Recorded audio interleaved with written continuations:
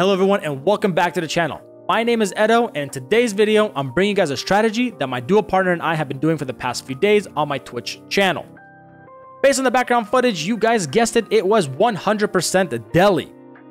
If you guys want to see me live with these strategies, I do stream on Twitch, which you guys can find the link for that in the description of the video. And also, if you guys are looking for duo partners or a cool community to chat with or POE related content, my Discord is open to all of you. Without further ado, let's get right into the video. So this is the Atlas tree we ended up running for our strategy.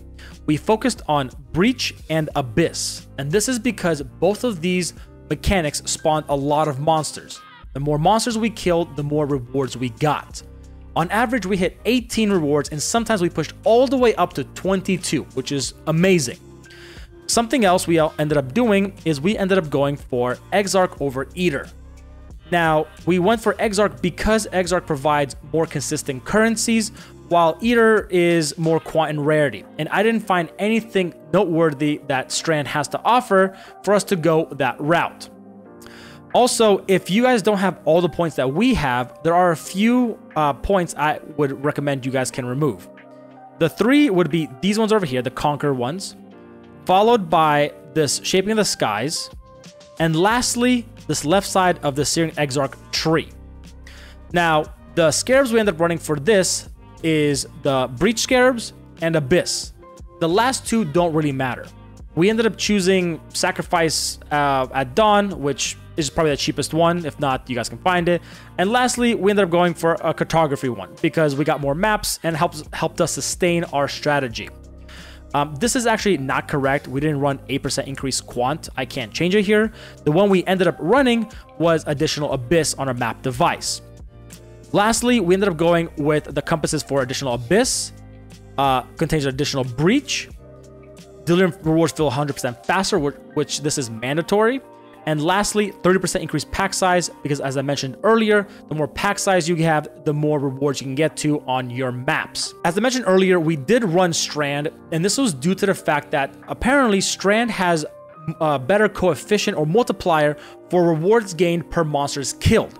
And this ties in perfectly because the map boss is at the very end, and this is perfect for this node right here, which gives you a +1 once you defeat the map boss. The way we rolled our maps is we focused on 26% pack size or higher, and the mods we avoided due to my build was Physical Reflect, no regen, and less recovery. The sample size that we used for this strategy to determine how much money we're getting was only 48 maps.